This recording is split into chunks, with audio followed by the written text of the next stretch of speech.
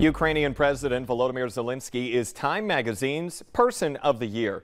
The announcement was made yesterday morning on the Today Show. Zelensky and the Ukrainian people will be sharing this honor as he graces the cover as the country continues to defend itself from a Russian invasion that military experts thought would end with a Ukrainian defeat in just mere weeks. Fargo South Student Council is giving back to those who served our country. Now they are gifting handmade blankets to North Dakota veterans. The teenagers made fleece blankets and then will bring them to the State Student Council Conference in Bismarck this weekend. I love coming here and hanging out with these people, especially knowing in the back of our minds that we're also doing something good while we are having fun at the same time. It's really just the people that make it such a great experience. Always nice to hear from young students. Now the students spent many days and many hours sizing, cutting, and tying those fleece blankets together, all after school hours.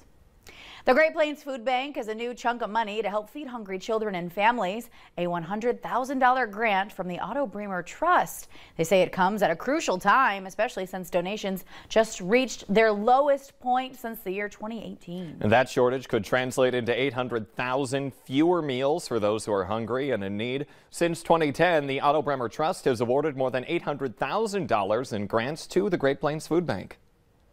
Adding yoga to your exercise routine could reduce the risk of heart disease. Researchers from Canada conducted a 3-month study of 60 patients diagnosed with high blood pressure and metabolic syndrome.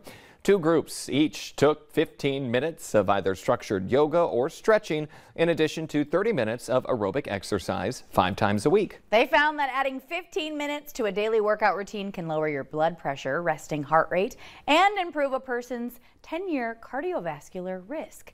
Previous studies have shown that it can also help relieve symptoms of atrial fibrillation and various mental health conditions. Time to get zen.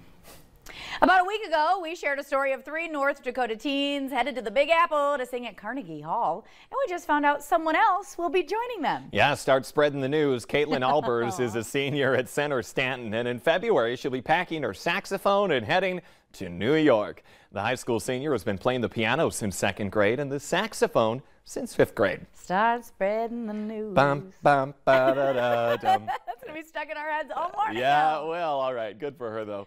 Let's see how people are responding now to our question of the morning on Facebook. That question today is, there are now almost 10,000 of these in the United States. Here are some of your answers. Teresa says state parks. Bobby says electric cars. He must have also entered the charging station. And Mackenzie says airplanes. Okay, let's see. I don't know what it's going to be, you guys. Well, it could be a lot of things. To join in on the conversation, head on over to our question of the day on our Valley News Live Facebook page. We'll be back with the correct answer a little later on in show. New for you at 6:30, a Mayday emergency that came too late for 2 firefighters who were trapped during a house fire. Plus, we've got travel maps just ahead right here in the Valley today. We're checking out road conditions in North Dakota and Minnesota.